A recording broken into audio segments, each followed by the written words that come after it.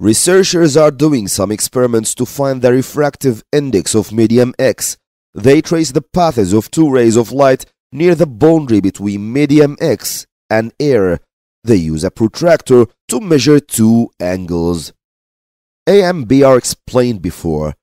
Question C. State the critical angle of medium X. D. Calculate the refractive index of medium X.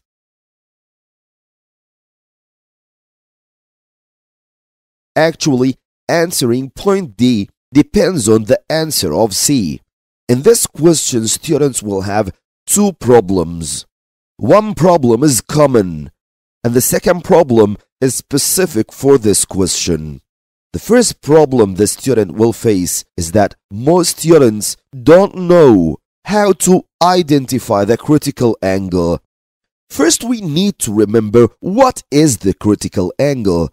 A critical angle is the angle of incidence from denser medium.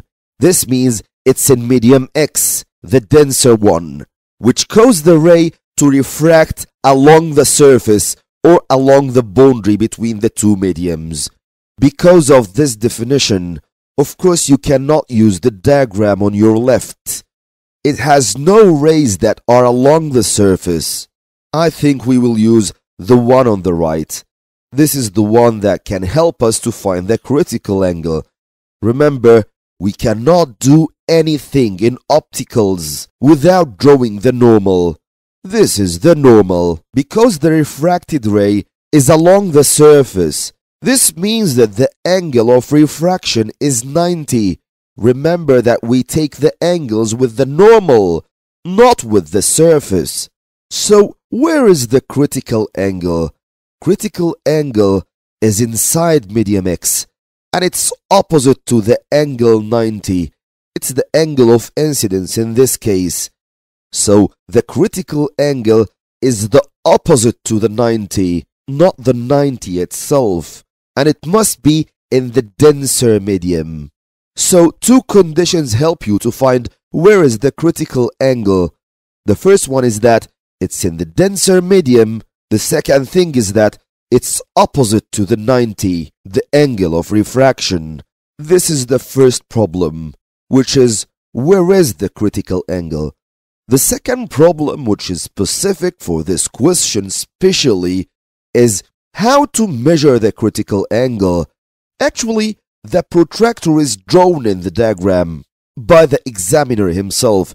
In fact, this protractor is not positioned correctly because the zero of the protractor must be on the normal.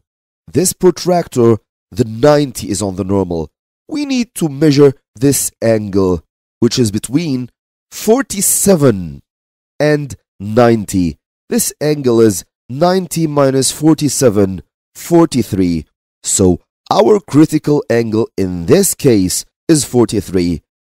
In D, to calculate the refractive index of medium X, we have another rule for the refractive index. Remember from before, we said sine angle in air divided by sine angle in medium. We also had refractive index equals speed of light in air divided by speed of light in medium. And here is a third rule, which is refractive index equals 1 divided by sine the critical angle. Of course, you cannot use this equation unless you have the critical angle previously. So, refractive index equals 1 divided by sine 43. So, the refractive index is 1.47. Remember that the refractive index does not have any units. Next question E. The speed of light in air is 3 times 10 power 8 meter per second. Use the refractive index you calculated in D to calculate the speed of light in medium X, showing all your working.